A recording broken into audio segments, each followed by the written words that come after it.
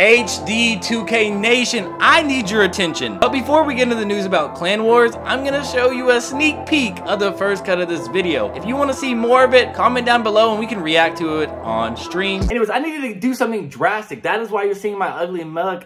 And I got time for you guys. Enough about me, guys. What in the world did Fleeboy Jetson say about Clan Wars in his recent stream? We're gonna talk about that right now.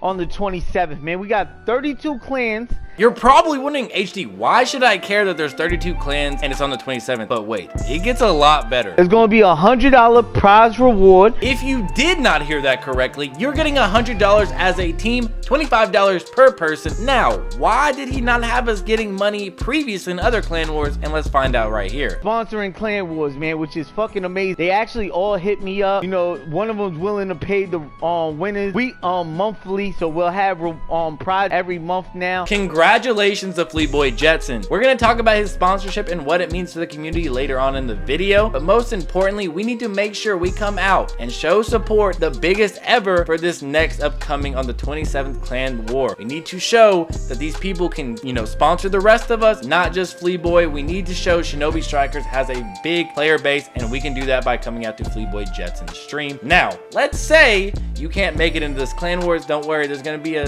prize pool every single month thanks to these new sponsors. But let's say you're not that big into scrimming, there's something for you. The other one is going to be giving away PSN cards throughout the stream. Support is free and you can get rewarded for your support. All you have to do is participate in watching the stream, which is also free, and participate in the chat, which is also free, and you can get rewarded by that participation.